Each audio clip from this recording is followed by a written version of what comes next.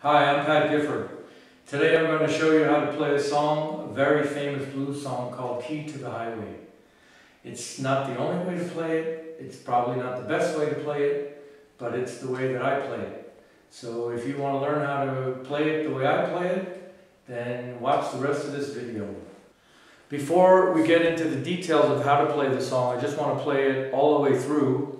And I put in a few of my own little touches at various points to make it more interesting, not only for the audience, but also for you as the player, so you don't get bored while you're playing the song, because it's a 12-bar blues that basically goes 1-5-4, and so you want to make it a little bit more interesting. So here we go.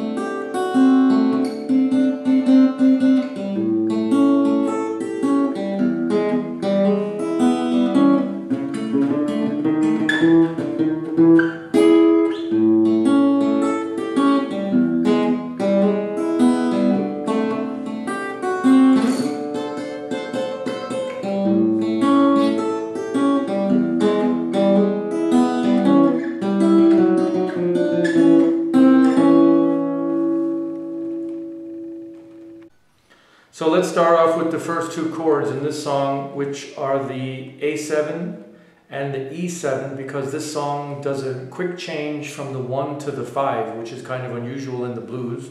Normally you change from the 1 to the 4 chord, but we change from the 1 to the 5 in Key to the Highway.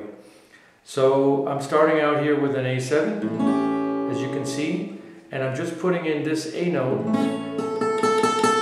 to make it a little bit more interesting. Now I'll show you in the other part of the video how I use my right hand, which is very important. But right now let's just focus on the left hand, and I will just show you how I get from the A7 to the E7.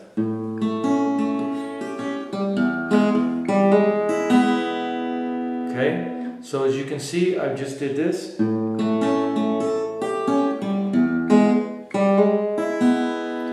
And very important here on the E chord, it's supposed to be an E7, but since I'm finger picking, I'm playing the whole E, it doesn't matter, because I'm not playing the D string at the moment.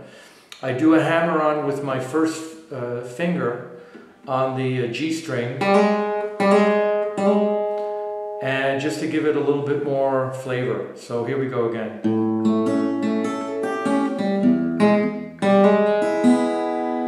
And you notice that when I play that E chord, I'm muting it a little bit to give it kind of a popping sound, to give it a little bit more percussion and a little bit more emphasis.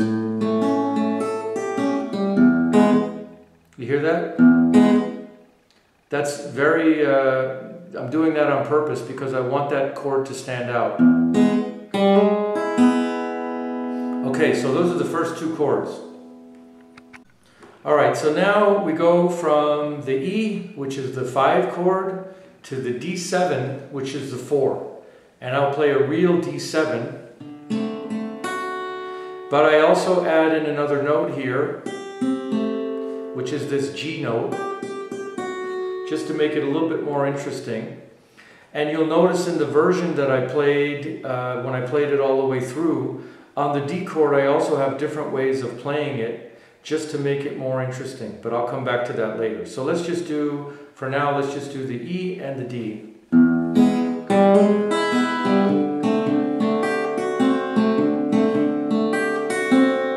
And that's it.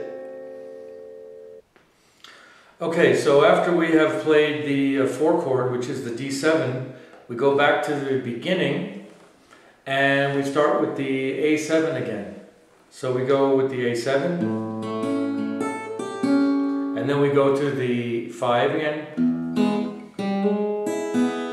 just like we did before. But now, because it's the end of the progression, instead of going to the D7, we go back to the 1, which is the A7, but this time we're going to play a slightly different version of the A7. So instead of playing this version of the A7, we play this version of the A7. And we're only going to play it, at the first part we play it, these 3 notes here, so. Okay, so that's the G, the D string, the G string, and the B string. We play them all together at the same time. And then we go to the turnaround, and the turnaround is only playing the D string and the B string, starting at the 5th fret, and then we just walk down. Okay, we walk down, so we do this, watch, we go.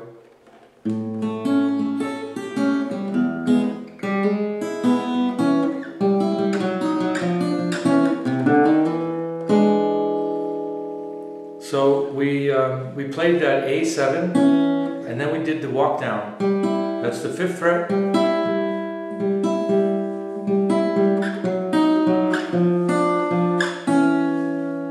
And then, to end the turnaround, we play the following.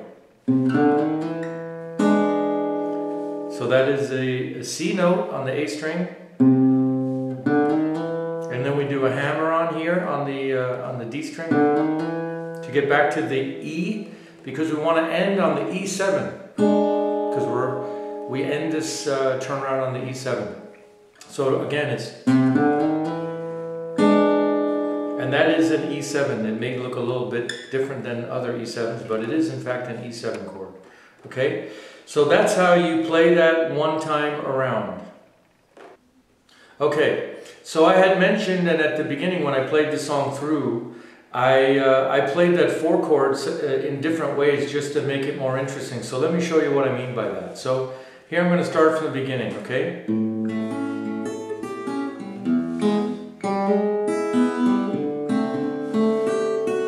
So that's one way of playing the D7, the 4 chord.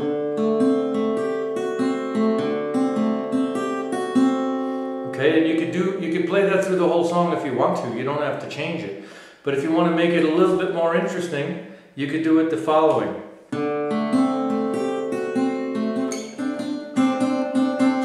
And basically all I do is I slide up here. I put my first finger on the 3rd fret of the B string. My other 2 fingers are on the 5th fret of the E string and the G string. So I'm going.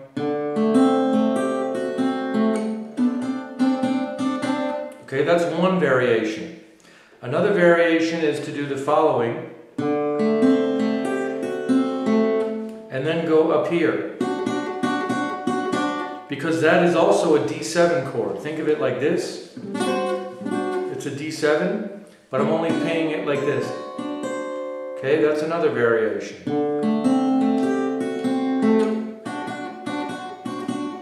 And then the last variation that I use is I go all the way up to the 13th fret and I play the same D7 chord, but I'm playing it 1 octave higher. So I do the following.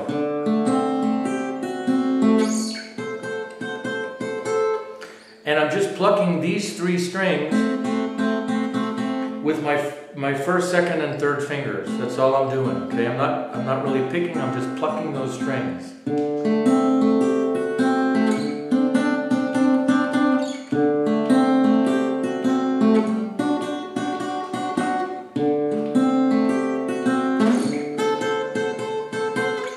Okay, so you can insert that change anytime you want to into the song just to make it interesting.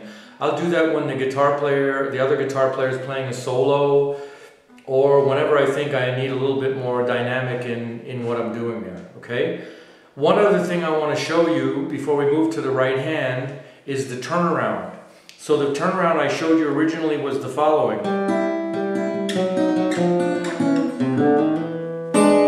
That's one way to do the turnaround. Another way to do the turnaround is a very classic way, which is the following.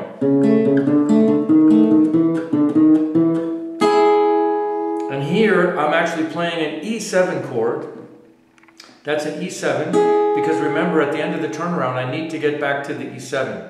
Another way to do it, the turnaround, is the following. So I'm still coming back to that E7. I'm just playing the G and the E string.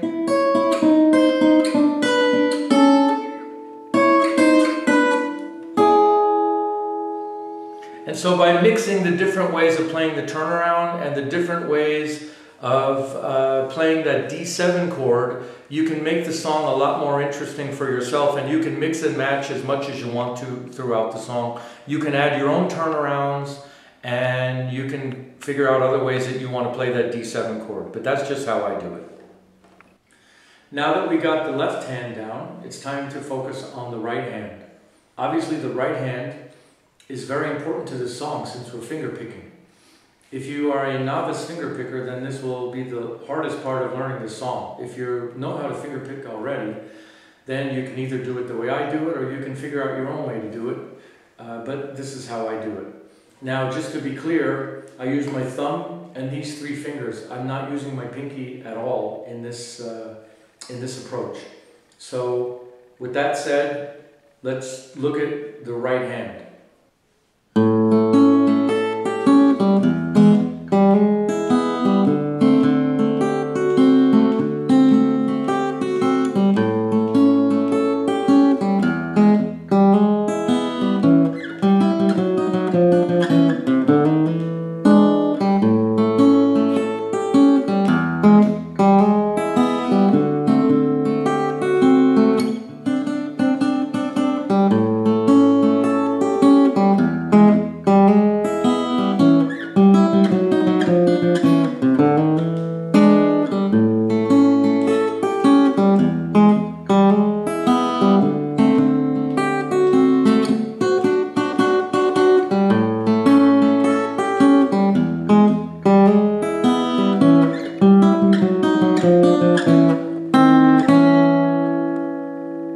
Okay, so let's go through the right hand a little bit slower and in a little more detail.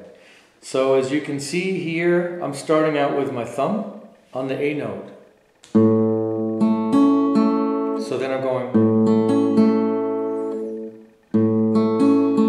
It might seem like I'm using these fingers to play a lot of bass notes, which maybe it's true, but that's just how it works out with this song.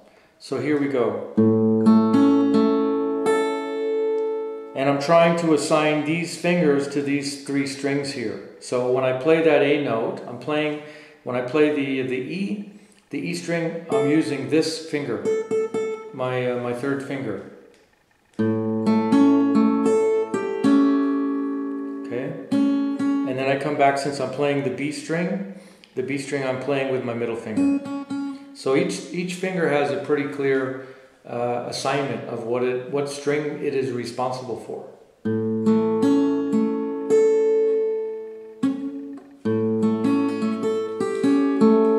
Then I go to the E string. So I'm on the 5 chord now. And you see that you have the ability, or you have the choice, to play one string or multiple strings. Sometimes I like to pluck multiple strings just to give it a fuller sound. Like that. And remember, I said I mute it so that it doesn't ring out. And then I'm doing the hammer on the G string, and I'm just using this finger for that. Okay. So on that E chord, I'm doing the hammer on.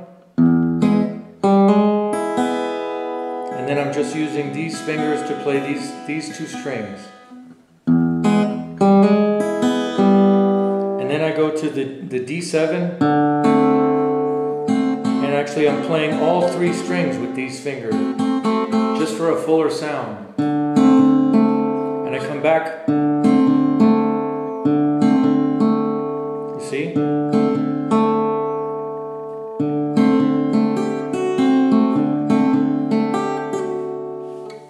back to the A again.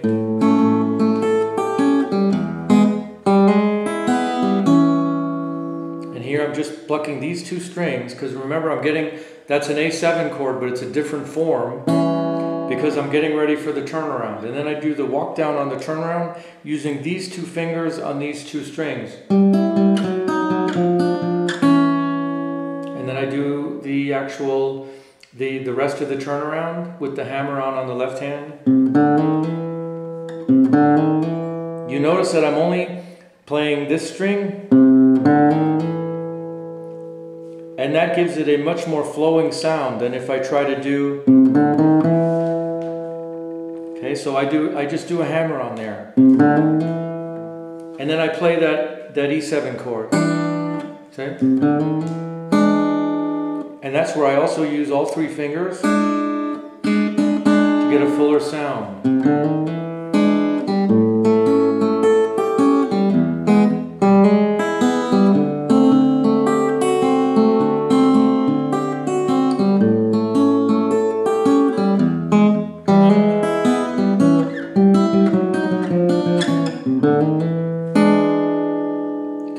Okay, I just want to show you that on the right hand, how you play the variation on that D7 chord. So you could play the whole song like this.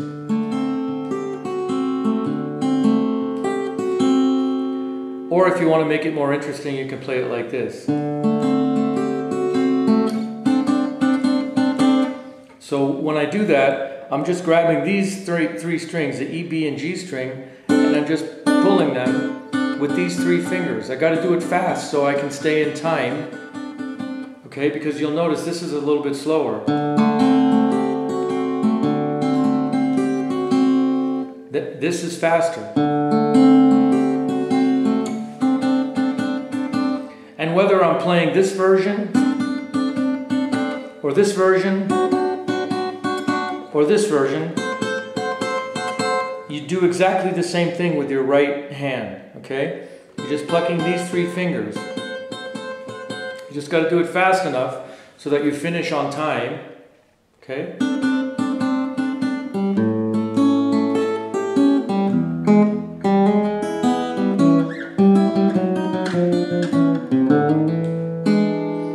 So that's all I wanted to show you, was this variation on that D7 chord to make things a little bit more interesting.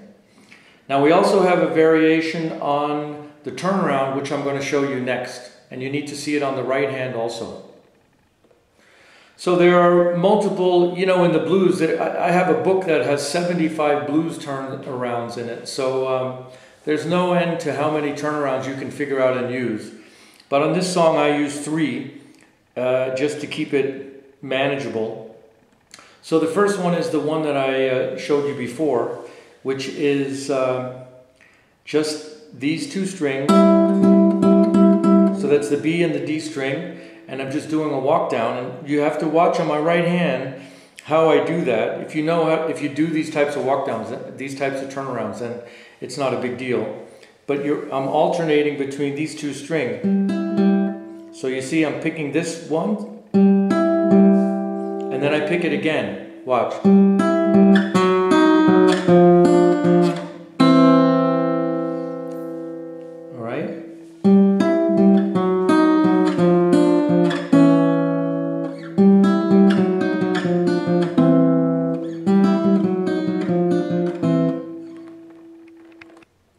So here's another kind of turnaround. It's exactly the same concept. It's just played on two different strings. It's played on the E string and the G string. And instead of starting at the 7th fret or the 5th fret, I'm starting at the 9th fret. And so I'm just going down on the E string and the G string.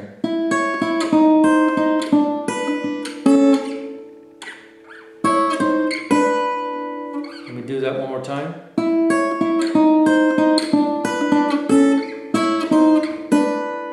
And then you end it with that E chord. You can either strum it or you can just go, you can pluck the strings, which is usually how I do it.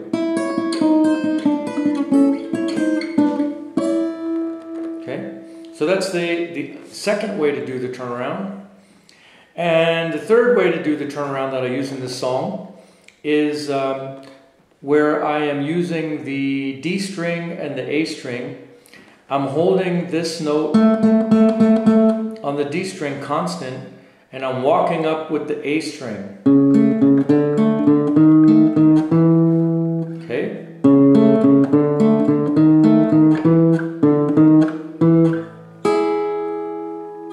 So it's funny because with those two last turnarounds, I'm always ending here.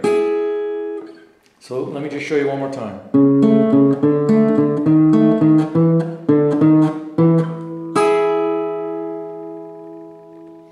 And when you combine all of those different turnarounds and the different ways of playing that the 4 chord, then you can make a lot of different variations that you can mix and match on how to play this song. Okay, we have played through the song Key to the Highway. We focused on the left hand, we focused on the right hand. We looked at different ways to play the 4 chord, the D7. We looked at different ways to play the turnaround. And so I hope you enjoyed it, I hope you learned something from it, and I hope you will go out and play that song. In the description section of this video, I have links to the 2 bands that I play with currently. Both of those bands play Key to the Highway because it's really a lot of fun to play, and it's a lot of people know it, and it's a real popular song. So I hope you enjoyed it, as I said, and I hope I will see you in my next video coming up soon. Thanks.